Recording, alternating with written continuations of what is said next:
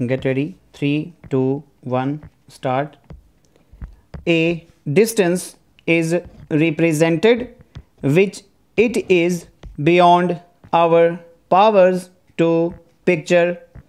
Our earth is larger if measured by other objects upon the earth, but it is a small thing of no importance whatever when measured by objects outside the earth.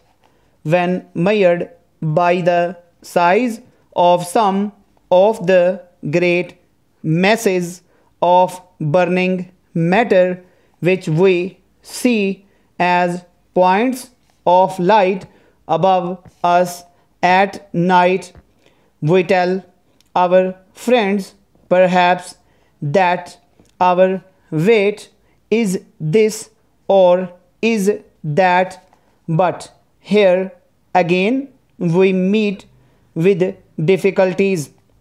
Our weight is different in different parts of the world, while if we found ourselves on a body smaller than the earth, we should be so light that we could move about with an ease impossible here.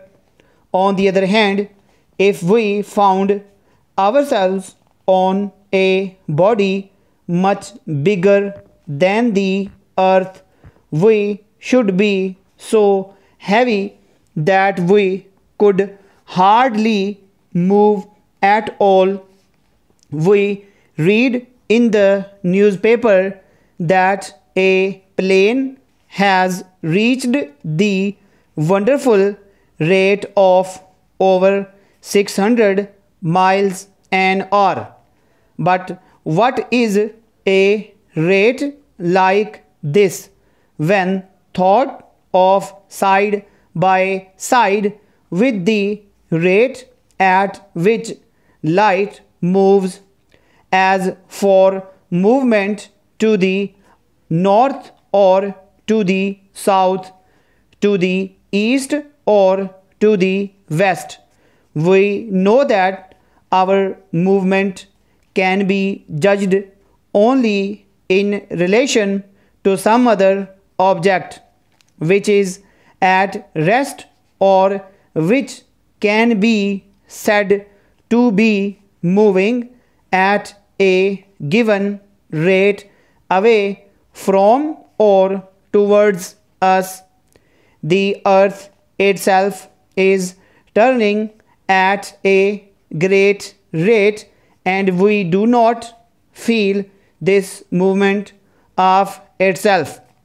We can judge the movement of the earth only in relation to some other object which is not moving with it.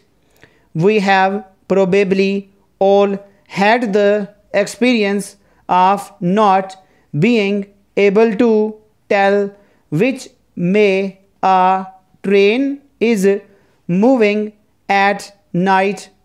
When we cannot see anything out of the windows, we cannot tell which way we are moving or at what rate we are moving except in relation to another object which is not moving with us.